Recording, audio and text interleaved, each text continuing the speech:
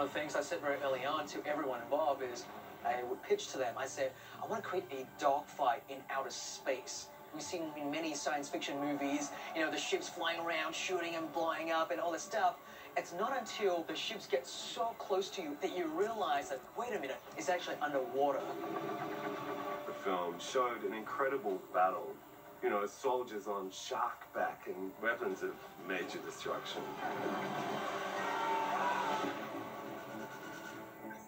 Throughout making the film, we had to recreate technology that hasn't been invented. In this theme, we tried to combine ultra-modern weaponry and then still maintain a connection with hand-to-hand combat film, which people love. So this is the Trident world. This is King Atlan's trident. This is the Holy Grail. But one of the most important bits of design was to have these Atlantean inscriptions on the thing. So this is King Ons. It's quite extraordinary. There were certain shapes that we thought, okay, we can honor the original artists of these comics, but certainly made it our own.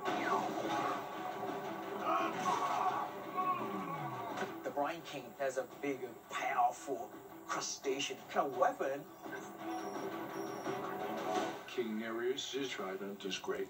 It's beautiful, it's very regal, it's a lot of gold, and it shoots, which is kind of cool.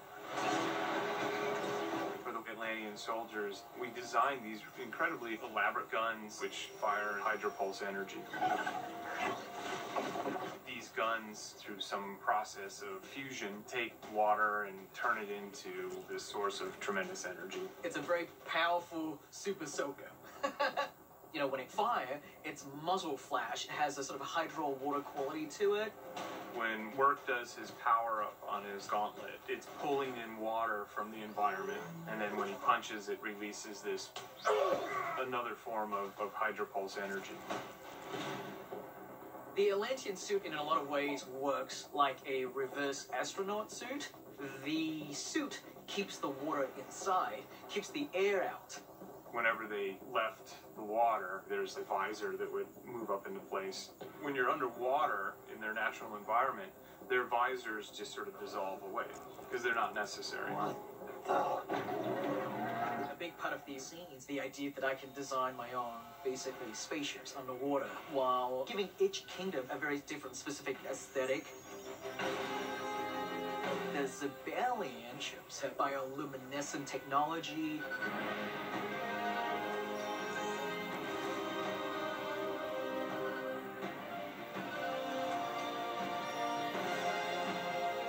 Fishermen people, they have these ships that look very much like ocean life form, you know, like giant sea turtles.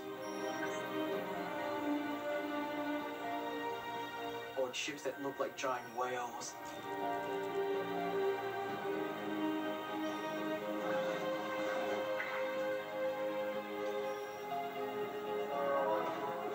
Some of them are actually individual sized ships for one person. Brine Kingdom. They're actually a really cool part of the battle.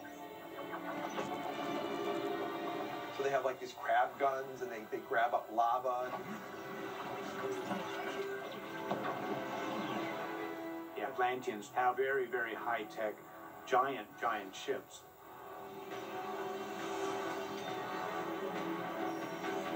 Some of the Atlantean ships look like stingrays.